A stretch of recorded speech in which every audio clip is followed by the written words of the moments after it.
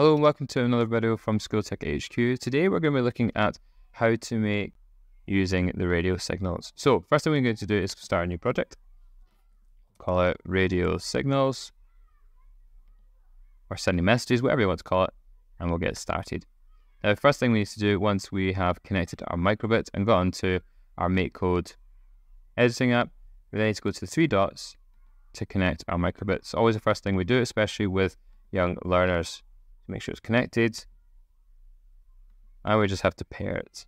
So a pop-up window will show up, and there we go. We now have our connected microbit. Now what this does, it means that when we create our code, it can easily and quickly just download straight to it. We don't have to worry about transferring files and stuff. It's just a lot easier. First thing what I usually get people to do as well is click download. Now this means whatever was on the microbit before will be erased. So you're starting fresh with a blank microbit, and you can begin. So for this, we do not need our forever. We only need our on start. And for this radio, we're going to use the functions in, if we go to our code palette, this radio section here. We're then going to use this first one here, which is radio set group 1. And we're going to click and drag that and add that into our on start. Now this works just like walkie-talkie or radio does. You have a frequency or channel. This is our channel here. It can go all the way from 0 to 255. So in a classroom, or if you use multiple devices, you can choose only a set number to send messages to or data to. So I'm going to pick 90 for now, and we'll leave it at that. Next thing we're going to do is we need to create our sending a message. Now you can send a few messages. You can send a number or a string or some other forms of data. But today we're just going to focus on numbers and strings to get started. So if we go to input, we click on button A pressed, and we use that here. This means when we press A, we want it to send a number to another microbit. So then we go down to radio. And you see they've split up this radio section into group, send, and receive. We're going to use this radio send number. So I'm going to click and drag that and add that into our on button A pressed. So now we've got on button A pressed. I'm going to change that to number 4. Now our microbit has the ability to send a number. If I press in the simulator, press A, you see a little zigzag happens in the corner, and it will send to this one.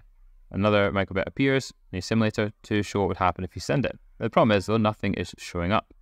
This is because our microbit doesn't have a receiver yet.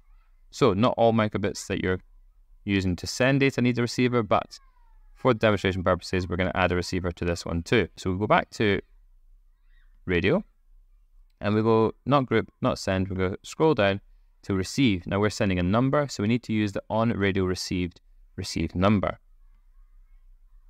Add that in here. So what happens is we press A, it sends number 4, and we're going to receive it. But we need to be able to show whatever has been sent. So we go to basic, we then show number, add that in here.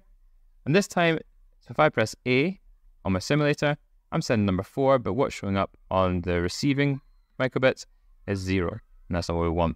So we're going to have to change that. So what we do is we select this received number, this kind of redder block, and we just click and drag it and put it in here. So now we're saying whatever number is received, that's what number we need to show. We test that out, press A, and it shows up with 4.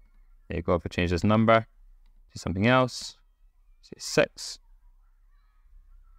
press A, it will send 6. We'll do 68, and it will show, and you see there, it will show 68. So there you go, that's our number done. Okay, so now that we've got a number being sent from one microbit to another by pressing A, we can then look at how we can send maybe words or strings as they're called in coding, especially in microbits. So to do that, we're going to keep our A where it is. Instead though, we're going to go to input. We're going to get another on button A pressed, but this time you see it will grey out, and that's because we already have one that has on button A pressed. So to make that active and we can use it, we need to change the A to a B. So we click on the drop down, change it to B. You might have guessed by now, we're going to use the same thing as here. Instead of radio send number though, if we click on radio, look at our blocks that we have available, we go down to this one, which is radio send string, and we pop that in there. So that means when we press button B, it's now going to send a word. we'll just put in hello for now. So when I press button B, it'll send that word hello to the other microbit. But again, it won't receive it. And the reason why is because we only have this on radio received number at the moment. We need one for string. So if we go back to radio, scroll down on our blocks, we've got group, send, and receive. And this one here, second to the bottom, on radio received string. And you guessed it, it's the same process. Instead of show number, we need to add our basic, scroll down a bit, show string. Now it's got the word hello in it already. So if I change this to yellow and I press B, it should send the word yellow. But as you can see on the microbit that it's sending it to, it's using the word hello. And that's because we still have to transfer this received string over to that block there. So now we've got show string, receive string, and that means whatever it receives, it's going to show that on the microbit. So now if we test it out, if we press A again, A gives us a number, B gives us yellow.